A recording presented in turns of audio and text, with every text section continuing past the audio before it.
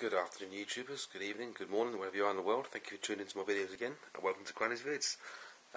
Just introducing you to my project for this year. I've just been doing a lot of research on jet engines, and it's fascinating, really, these things are. I'm going to attempt to build one, a really good one, hopefully. Just want to let you know what I've got so far. I've got some parts today.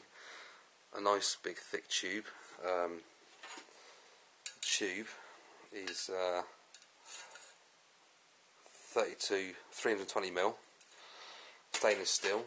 Got this from a place down near our work. There's a stainless steel sheet metal place. Got it for free.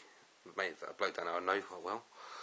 And he also gave me this piece of stainless steel sheet. Beautiful stuff. It's totally mirrored. It's about 1mm thick. This is going to be for my blades.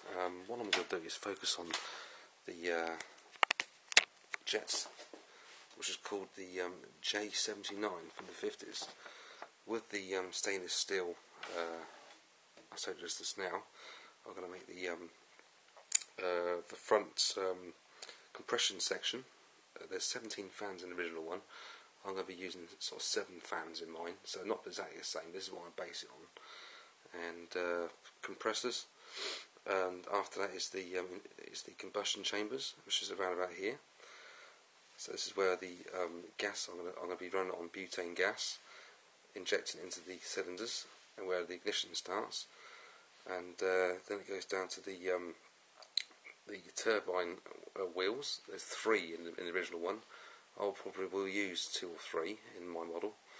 And this is the afterburner section, which I won't be having an afterburner in mine.